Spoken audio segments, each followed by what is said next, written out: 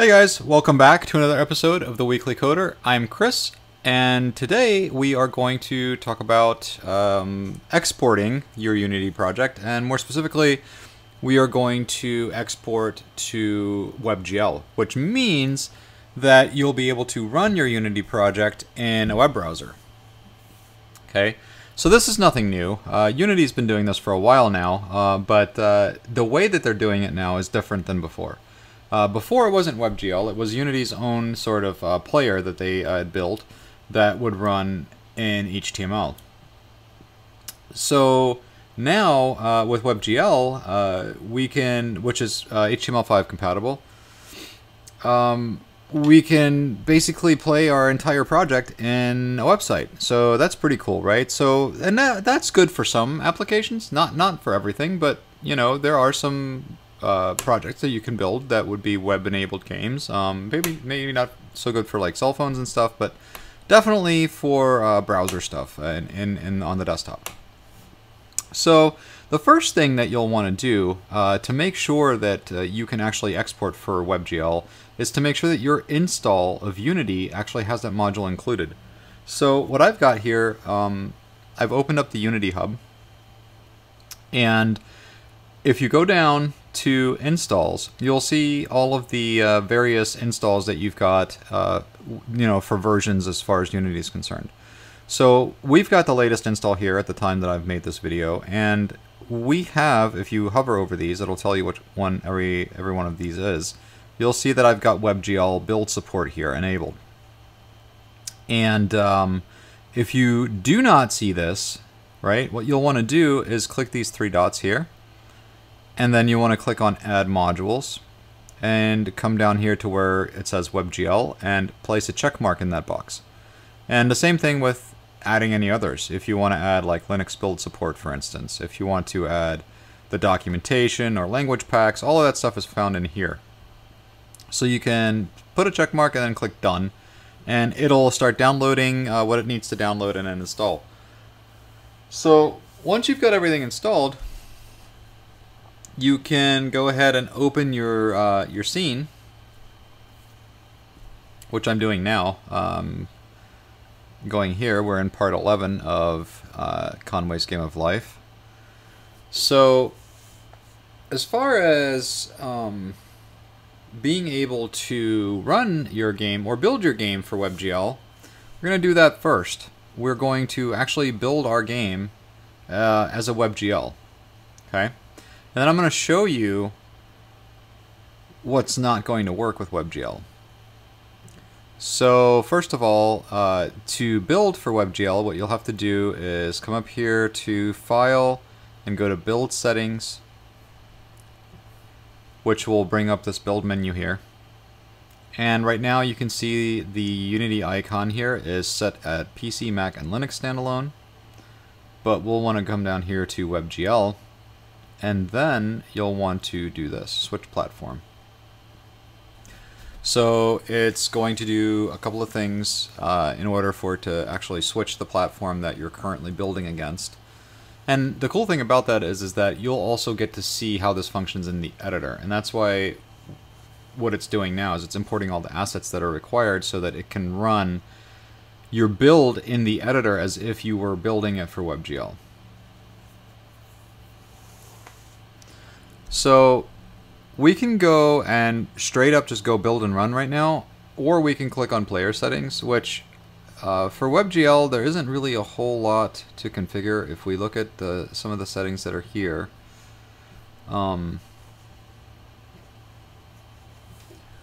we've got, we can set the company, we can set the product name, the version of it, we can give it an icon, the cursor hotspot. And these are all WebGL specific settings. So we've got not applicable, the resolution that we can set, so the canvas width and height that we want to go with. In our case, we would want to go with 1024 by 768, because that is our game resolution that we're building. We have our WebGL template. We can go with the default or we can go with the manual. Just go with manual for now. We can create a splash image. that we don't have to worry about. Other settings, this is all stuff that you don't really have to worry about at this time. If you want to customize any of this, be my guest. But it all works with the defaults. So the only thing that we changed here is the actual resolution. So now we could just click build and run.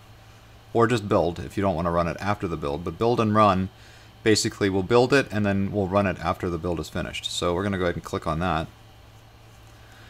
And then it's asking us, well, where do you want to build and run this? Well, for our purposes, let's go ahead and just build it in the Conway's Game of Life folder, right? So what we'll do in here, let's go ahead and create a folder in there. In our Conway's Game of Life Part 11, we're going to create a folder, and we're going to call it, let's just call it HTML. Alright?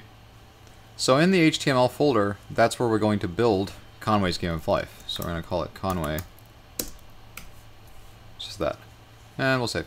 So actually what will happen is it'll create a folder inside of HTML called Conway, and inside of that folder is where all of our builds are going to happen. So maybe what we should have done is let's do that. Let's delete this folder. Can we? Or you know what? Let's just name it HTML. There we go. And this will play into what I'm going to show you guys later. But for right now, let's call it that. And let's click save. And we're going to replace because we already created that folder. Okay, so now it's building it. And this is actually going to take a while, so I'm going to probably fast forward through all of this. Okay, so here we are.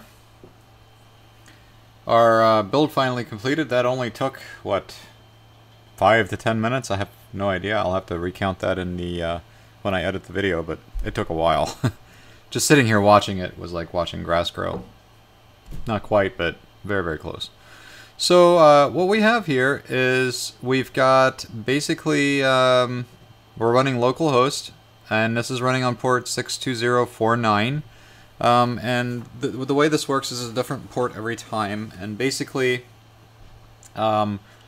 Unity sets up sort of like a little web server that this runs on this port when we build it. So it's like running on a web server, but not. It's running on your local machine. So that's basically what you're getting when you go to localhost, is everything that's on your local machine.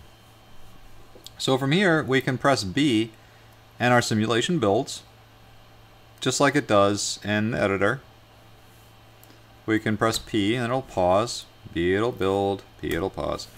Well, when we press L, we'll load, but nothing's there. Also, we can save, but if we save with a file name of test and then load, it'll look like it's there, right? Because we added that option, we reloaded the option, but if we refresh the page,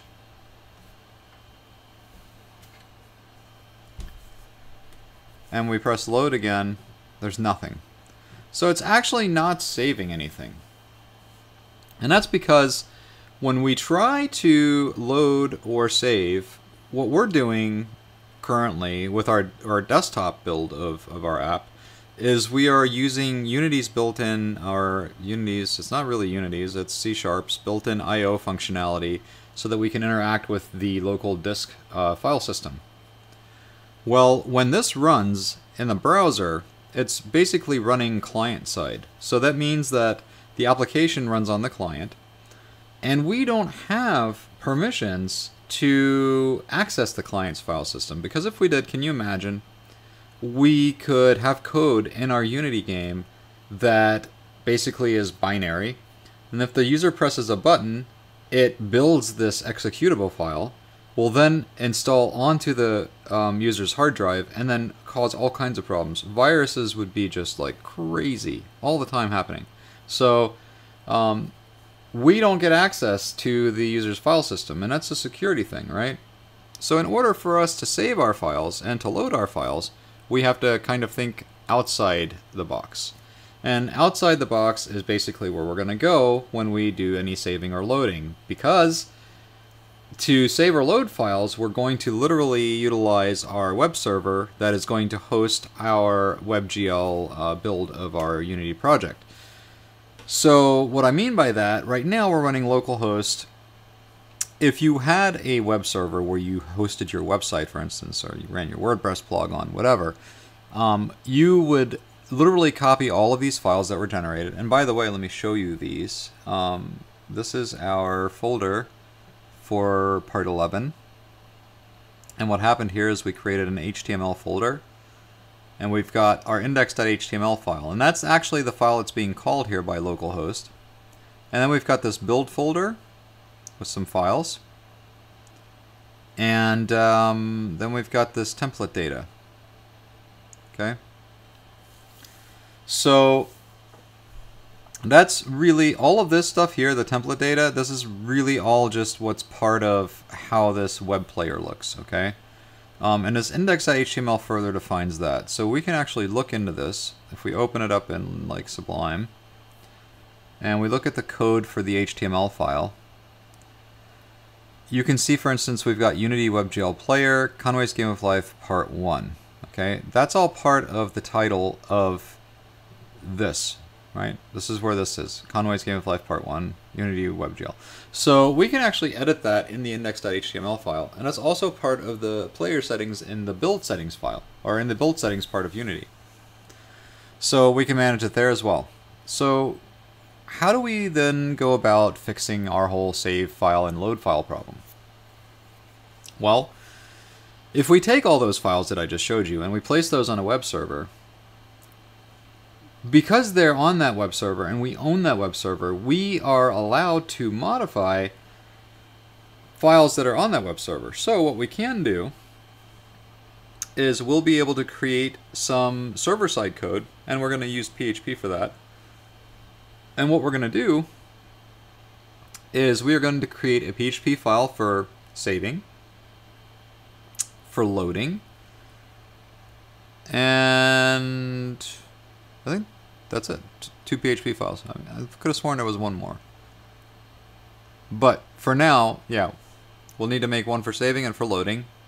And basically what Unity is going to do, our project, we're going to utilize some networking functionality that Unity offers to send XML HTTP requests to our PHP files.